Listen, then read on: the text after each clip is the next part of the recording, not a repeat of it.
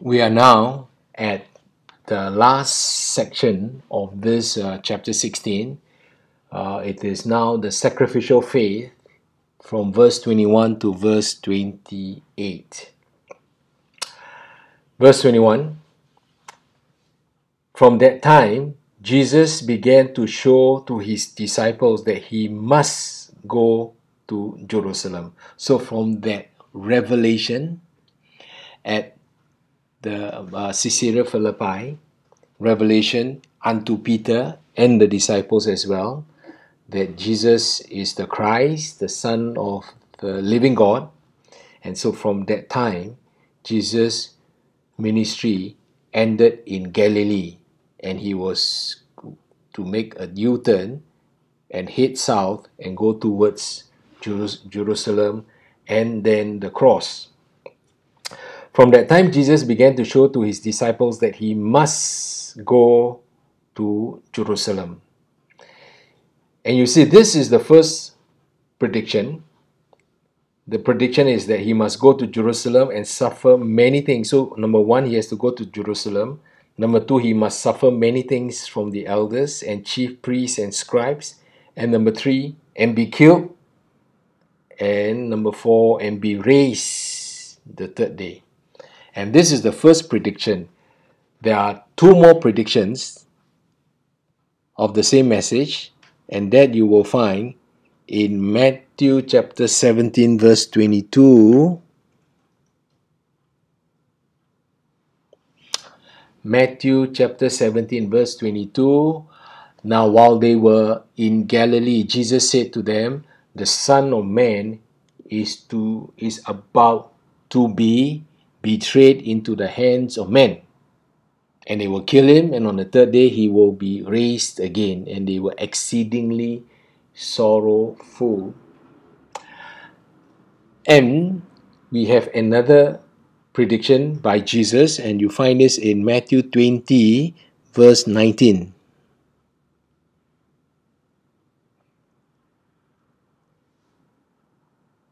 Matthew 20, let me read from verse 17. Now Jesus, going up to Jerusalem, took the 12 disciples aside on the road and said to them, behold, we are going up. I'm sure you know by now, regardless of direction, whether they're going north, south, east, or west, when they are approaching Jerusalem from whichever direction, they are always going up because it's on elevated ground. So behold, we are going up to Jerusalem, and the Son of Man will be betrayed to the chief priests and to the scribes, and they will condemn him to death and deliver him to the Gentiles to mock and to scourge and to crucify. And the third day he will rise again. I mean, Jesus was repeating this to emphasize that this is how it will be. But sadly, the disciples did not really internalize this. They did not receive this. They did not comprehend this until the last.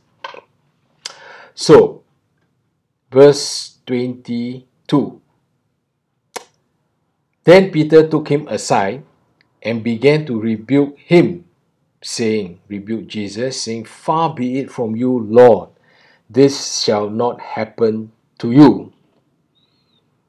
And what you have just seen is that Peter at his worst.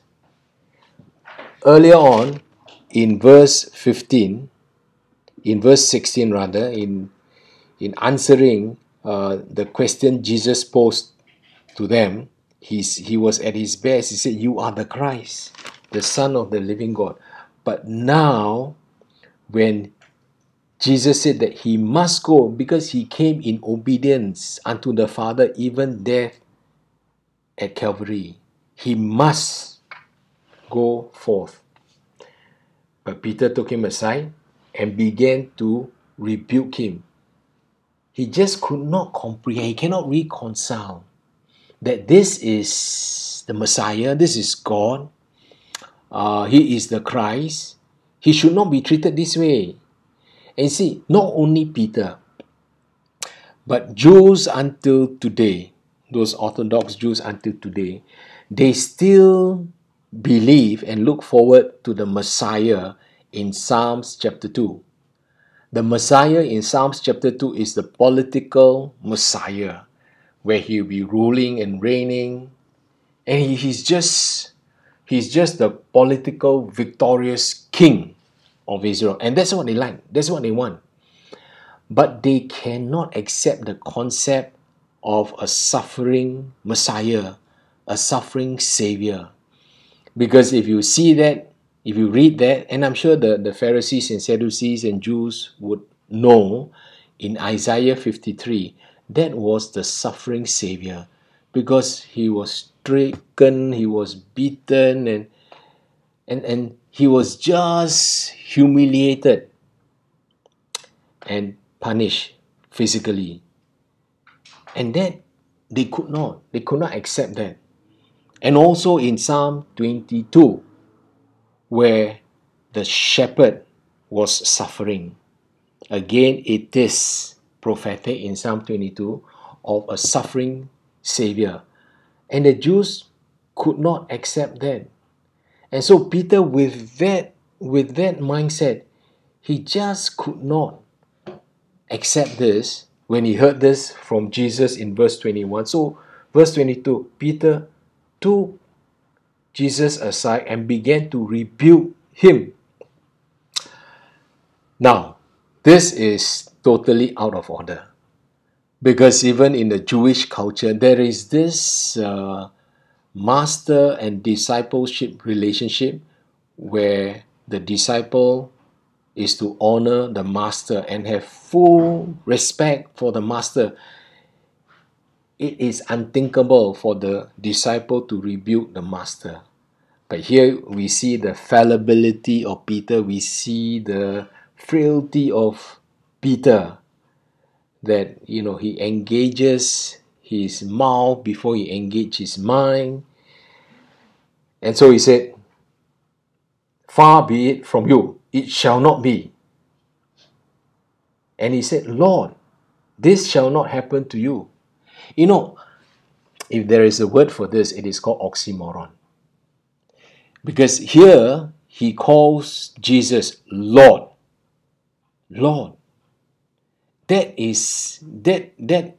gives the picture of one who has authority, one who has sovereignty. I mean, in the context we are studying, and for Peter to have gone with him for the last 2 over years and to even profess that he is the Christ, the Son of the living God. This Lord means the lordship of this God over Peter. He called him Lord. And yet, he could not believe that Jesus is still in control of the situation. And even as Jesus has spoken the word in verse 21, is it not true? Is it something that Peter cannot accept and he will reject the word of God? And that's essentially what he did. By saying, "Far be it from you," he was rejecting the word of God. And yet he called him Lord. So it is really contradicting. But he turned and said to Peter, "Get behind me, Satan. You are an offense to me, for you are not mindful of the things of God, but the things of men." It is not that Peter was Satan, but just that he was a tool of Satan. He was used by Satan. He was deceived by Satan. But Peter's counsel was well-meaning. Who would want someone that he knows, especially someone that he reveres, someone that he honors and respects? He wouldn't want that someone to suffer. So it was a well-meaning advice to Jesus. This shouldn't happen to you.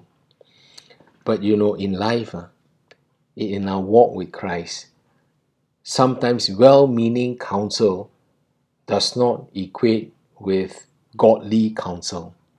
well-meaning advice may not be godly advice. So Jesus said, "Get thee behind me, Satan." Wow, if you were Peter, you will faint. Why? Why did Jesus say this to me? I meant well. And Jesus went on, "You are an offense to me." If you read in your center margin, it means a stumbling block. Earlier, Jesus said, "You are Peter, the small rock. You are the Petros. But now you are a stumbling block to me. For you are not mindful of the things of God. You are not focused on the cross. You are not focused on the things of God. That Jesus must die. And he has sat at the feet of Jesus for the last 2 over years, seen the miracles, heard the teachings. And still he did not comprehend this. He did not receive this. He did not perceive this.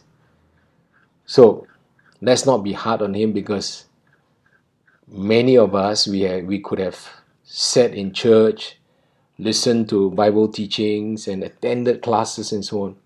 We may not be enlightened. So, that was Peter. And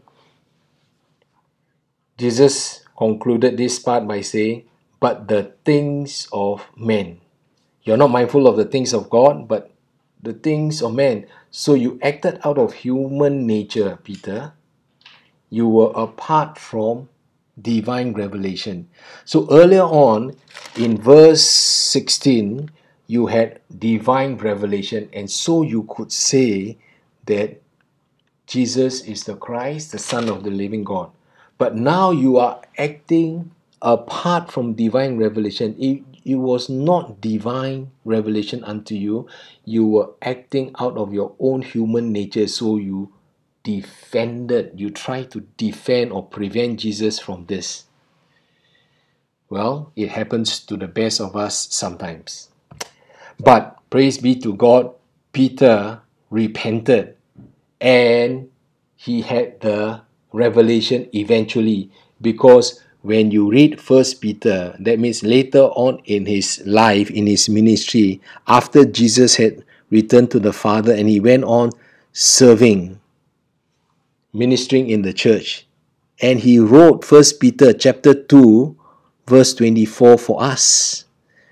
And that shows a Peter who has gotten the revelation finally. Because in 1 Peter chapter 2 verse 24, let me read from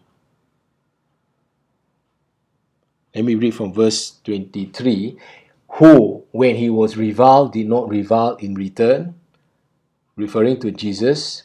Peter wrote about Jesus. When he suffered, he did not threaten, but committed himself to him who judges righteously, who himself, referring to Jesus, who himself bore our sins in his own body on the tree, that we, having died to sins, might live for righteousness, by whose stripes you were healed. For you were like sheep going astray, but have now returned to the shepherd and overseer of your souls. So by the time Peter wrote this epistle, he has got the revelation, and now he is propagating the gospel that Jesus bore our sins in his own body on the tree, and he died to sin. So we, having died to sin, might live for righteousness. It is so far different than when he first said to Jesus, "Get thee far be it from you that this should take place, that this should happen to you." Because then he did not accept the sacrifice that Jesus was going to go through, but now in 1 Peter, he is reporting it and he has accepted it. So, God allows U-turn, second chances. So now we come to verse 24. Now, verse 24, last year I preached at church, Bethesda, one of the Sundays, and it was loss is gain. So one of the paradoxes that the elders of the church did over a month. So I did this on that Sunday. So if you want more details, more illustrations, please get the recording from the church, or if you wish, let me know. I can send you the link. So, verse 24, then Jesus said to his disciples, if anyone desires to come after me, let him deny himself and take up his cross and follow me, for whoever desires to save his life will lose it. But whoever loses his life for my sake will find it. So let's pause here and go back to verse 24. If anyone desires to come, the first word, if, so is, you have to make that decision. It is not like everyone, it is if you so desire, if you so choose. And the second word there is anyone. So it is an individual decision. It is not by group entry. It's not by group decision. So if anyone, so it is personal, one must make that decision, and you must make that decision to go to him, because he has already come all the way from heaven to you. All we need to do now is to go to him. If anyone desires, it's a personal decision, to come after me, that means to follow him, to be his follower, then let him deny himself. Let him deny himself. Now, simply put, to deny yourself, that means saying no to yourself and yes to Jesus. That's what it means. To deny yourself. Say no to yourself, say no to your wishes, your desires, your whatever, but saying yes to Jesus. That's what it is. So if I can show you John chapter 8, verse 50.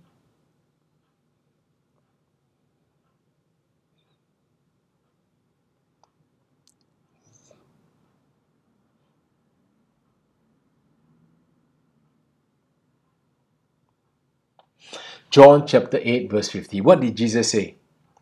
And I do not seek my own glory. There is one who seeks and judges. I do not seek, even Jesus himself said, I do not seek my own glory. He does not seek his own glory, but to the one who seeks and judges. But it is for God and for God's sake. He wasn't doing it for his own glory. And so likewise, we must follow his example and not do anything for our own glory. So denying yourself. One more, Philippians chapter 2.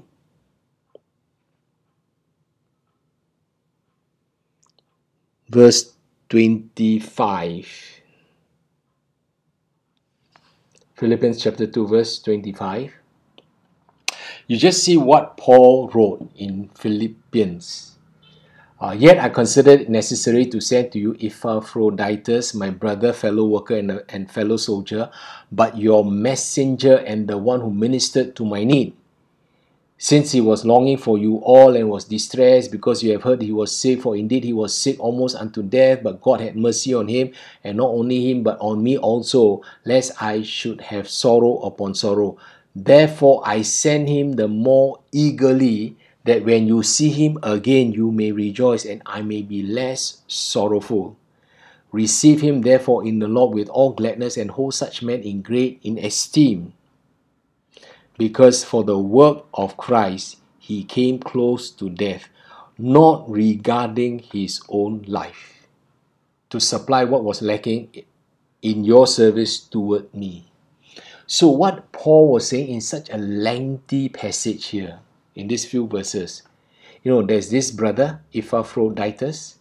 He did not regard his own life, but he sacrificially attended to me, which you, Philippians, could not. But he did. Even he came close to death. He was still denying himself so that he could attend to me, to my needs.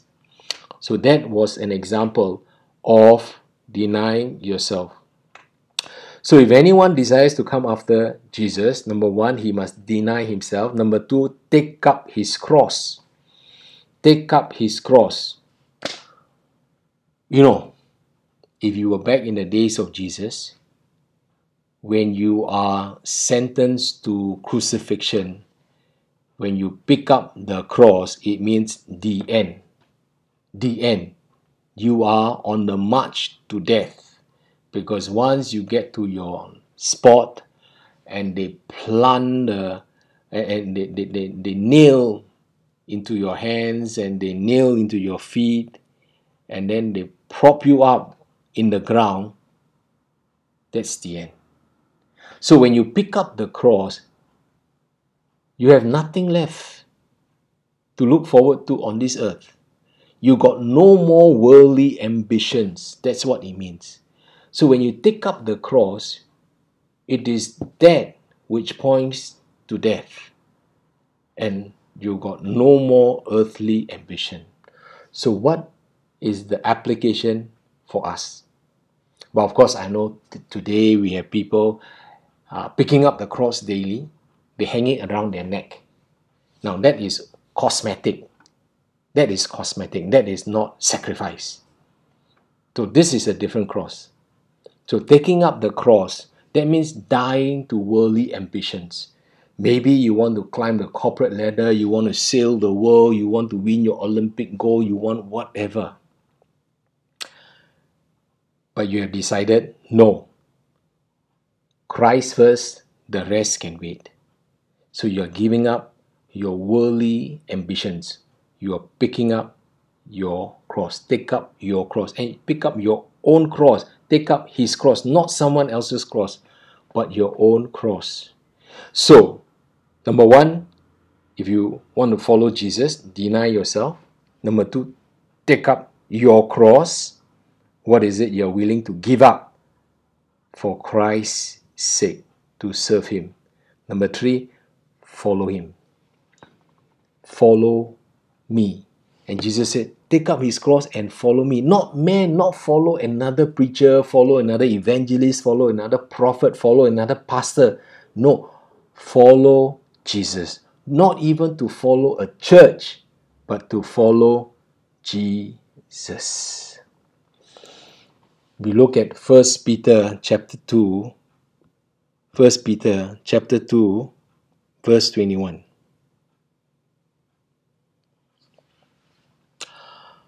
Peter wrote, for to this you were called, because Christ also suffered for us, leaving us an example that you should follow his steps, who committed no sin, nor was deceit found in his mouth. So, in short, what was Peter saying? Peter was saying all that Jesus did, even in his suffering, he was setting an example for us, so that we should likewise follow his steps. That's what Peter wrote. We read on for verse 25. For whoever desires to save his life, this is referring to the physical life. Whoever desires to save his life, his physical life, will lose his life. Which life is this? Spiritual life. Some people want to have the very best of living comfort for themselves, all the wealth and riches for their physical life. But they forsook the better things, which is spiritual in nature. And they will lose that for all eternity. They will lose that life, lose it spiritually. But whoever loses his life for my sake will find it. If you surrender your life to our Lord Jesus, You surrender all your physical, your earthly desires, you die to self. You will find it. You will find eternal life, which is spiritual. And eternal life does not commence from the day you pass away, but it commences from the day you accept Jesus as your Lord and Savior. So whoever loses his physical life for his sake, I mean, whatever you did unto the Lord. And there have been many, many martyrs in the church history. And if you remember, some time back, I showed you a list of these disciples who suffered for Christ. And here you look in this slide, you look in the center, all these disciples. James the Greater was stabbed with a sword. Another was filled with sword, crucified by soldiers, crucified on an axe, crucified in Judea, and so on and so forth. They, except John, the Apostle John, they all died a painful, terrible death. But it's okay. Oh, it's okay. Because whoever loses his let me read this again. Whoever loses his life for Jesus' sake will find it. And that is verse 25. Verse 26, for what profit is it to a man if he gains the whole world and loses his own soul? It is a very lousy exchange. You gain the whole world, wealth, power, fame, fortune, but you lose your own soul, which is the most precious commodity, if I may use the word commodity, but it's most invaluable because Jesus paid the highest price of himself to purchase you. And that is so precious. But if you prefer the world and you lose your soul, it is a lousy, terrible, poor exchange. Or what will a man give in exchange for his soul? For the Son of Man will come in the glory of his Father with his angels, and then he will reward each to his own works. So Jesus now, in this delivery, he now points not from now, because now he's talking about loss is gain. If you gain now, you lose the future. If you lose now, you gain the future. In short, that's what he's saying. And who will come and distribute the rewards? And when will this happen? When the Son of Man shall come in the glory of his Father with his angels. And all this will happen at the end of the tribulation, after the 7-year tribulation and at the beginning of the millennium. This is what will happen. And then he will reward each. Again, each. First, you got to make your own decision for him or not for him. And then he will reward each to his own works. So if you are a believer, your judgment has been paid for in the person of Jesus Christ. And now it is only for rewards for your works, what you have done for him. We will cover more of this when we look in the subsequent books. Verse 28, assuredly I say to you, there are some standing here who shall not taste death till they see the Son of Man coming in his kingdom. So, now earlier on, we see the Son of Man will come in the glory of his Father with his angels and to give away rewards. That is the second coming of Jesus Christ. That is the second coming after the tribulation. But now in verse 28, and some people have misinterpreted this, misunderstood this, because in verse 28, Jesus said, I say to you, there are some standing here who shall not taste death, till they see the Son of Man coming in his kingdom. So they thought, wow, either the kingdom is coming very soon, so that some of them can see Jesus coming in his kingdom, or some of them are going to live very, very long time until sometime in future when some of us will see the Son of Man coming in his kingdom. Some of them standing with Jesus. But Jesus wasn't referring to the second coming. Jesus, in fact, did appear to them, and we will study that next week in chapter 17. That is the transfiguration of Jesus on the high mountain together with Moses and Elijah, the transfiguration. And there were Peter, James, and John who were with Jesus, and they witnessed the transfiguration. And that's what Jesus was referring to. In verse 28, surely I say to you, there are some standing here who shall not taste death, till they see the Son of Man coming in his kingdom. So our last verse is this in 2 Peter. In 2 Peter, chapter 1, verse 15. And this is what Peter wrote. Moreover, I will be careful to ensure that you always have a reminder of these things after my decease. So Peter penned this down, this word of God down, for our benefit, that we be reminded, and others who read this epistle of his, that you will always have a reminder of these things after my decease. And he said in verse 16, for we did not, he and his fellow disciples, did not follow cunningly devised fables when we made known to you the power and coming of our Lord Jesus Christ, but were witnesses of his majesty. That means we saw his majesty.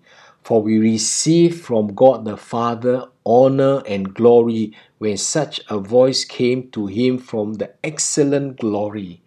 This is my beloved Son, in whom I am well pleased. And we heard this voice which came from heaven when we were with him on the holy mountain. So what Peter was writing in 2 Peter chapter 1 verse 16 to 18 is a witness account of the transfiguration, not of him only, but he with two others, Peter, James, and John. Three of them. And they saw this, and they heard the voice of God saying, this is my beloved Son, in whom I am well pleased. And they heard all this on the holy mountain. And that is exactly what Jesus said in verse 28, the last verse of Matthew 16. So we will stop here, and then we will resume next week with chapter 17. So this last section here is the sacrificial faith. So Father, we thank you once again for the faith that you have given to us. We are not like the Pharisees and Sadducees who got no faith. We have. And I pray that the faith will not remain little as when the disciples were earlier on in their walk with Christ. But we thank you, Lord, for the saving faith that we now have. And may it be sacrificial as well, that as we continue this sojourn on earth, that it will be the world behind us and the cross before us, even as we make our way towards Him day by day. Help us, Lord, as we journey on. In Jesus' name, amen.